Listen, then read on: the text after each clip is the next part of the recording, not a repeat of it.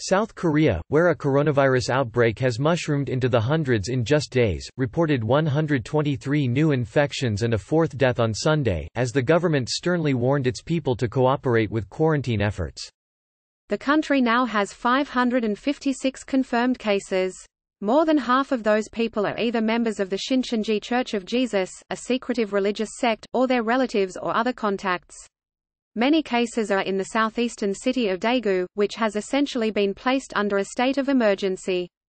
Prime Minister Chung Sai-kian on Saturday called the situation grave and urged citizens to cooperate with the government and avoid large political demonstrations, which are routine in Seoul, the capital. The government will sternly deal with acts that interfere with quarantine efforts, illegal hoarding of medical goods and acts that spark uneasiness through massive rallies, Mr. Chung warned in a nationally televised address. Thousands of Christian activists defied the rally ban on Saturday, gathering in central Seoul for their weekly protest against President Moon Jae-in, whom they accuse of coddling North Korea and mismanaging the economy. Police officers were deployed in large numbers but made no attempt to disperse the crowd. Most of the protesters wore masks, but they booed Mayor Park Won-soon when he asked them to leave for the sake of public health. "We care more about the country and our fatherland than our own lives." The Reverend Jun Kwang-hoon, who organized the rally, shouted at the cheering crowd. He vowed to hold another rally next Saturday.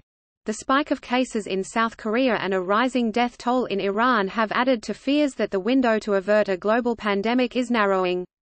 The World Health Organization warned African leaders of the urgent need to prepare for the virus. It identified 13 African countries as priorities because of their direct links to China, which still accounts for the vast majority of confirmed infections and deaths.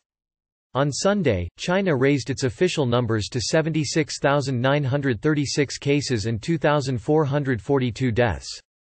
The State Department raised its travel advisories for Japan and South Korea on Saturday to Level 2, the second lowest out of 4 grades, recommending that travelers exercise increased caution due to the coronavirus outbreak.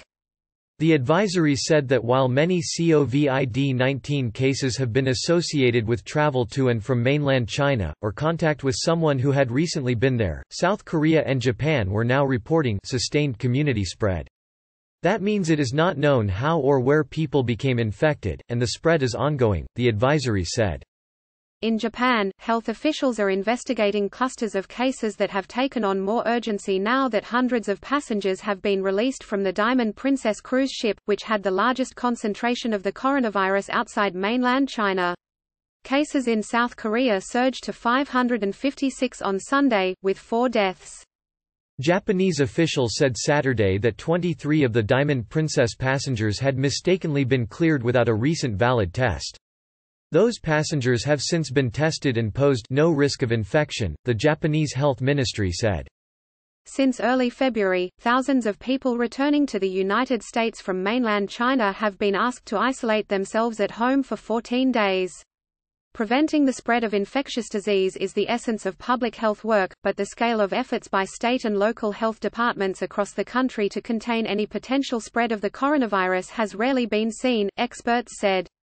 Local health officials check in daily by email, phone or text. They arrange tests for people who come down with symptoms, along with groceries and isolated housing, in some cases. There is no centralized tally in the United States of people being monitored or asked to remain in isolation, and they are scattered across the nation's nearly 3,000 local health jurisdictions. People arriving from mainland China are added each day, while those who have completed 14-day self-quarantine periods are released from oversight. In California alone, the Department of Public Health has been monitoring more than 6,700 returning travelers from China. Health officials in Washington state have tracked about 800, and officials in Illinois more than 200. Even as the first of 34 confirmed coronavirus patients in the United States have recovered in recent days, health officials say they are preparing for what some fear could still be a much wider outbreak. So far, officials say, the containment effort has been largely orderly. The only known transmission of the virus in the United States has involved people in the same household. But no matter how effective health workers are in monitoring their charges, there will always be some leakage, said John Wiesman, the Secretary of Health in Washington state. There is no way, with something this large, that you can make it seal-proof, Dr. Wiesman said. While enforcing total compliance with isolation orders may not be possible, he said, "We have to try for 80 to 85%, and hopefully that will work." State Department officials say that thousands of Russia-linked social media accounts are spreading disinformation about the coronavirus, including a conspiracy theory that the United States is behind the COVID-19 outbreak. American monitors identified the campaign in mid-January. Agence France Presse first reported on the assessment on Saturday.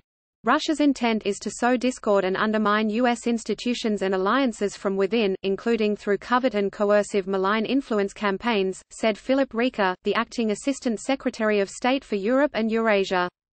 By spreading disinformation about coronavirus, Russian malign actors are once again choosing to threaten public safety by distracting from the global health response. The effort was described as being carried out by several thousand Russia-linked accounts on Instagram, Facebook and Twitter, which post similar messages at similar times in English, Spanish, French, German and Italian. Fringe theories of uncertain origin have accused China of engineering the virus, including suggestions that it is an escaped bioweapon.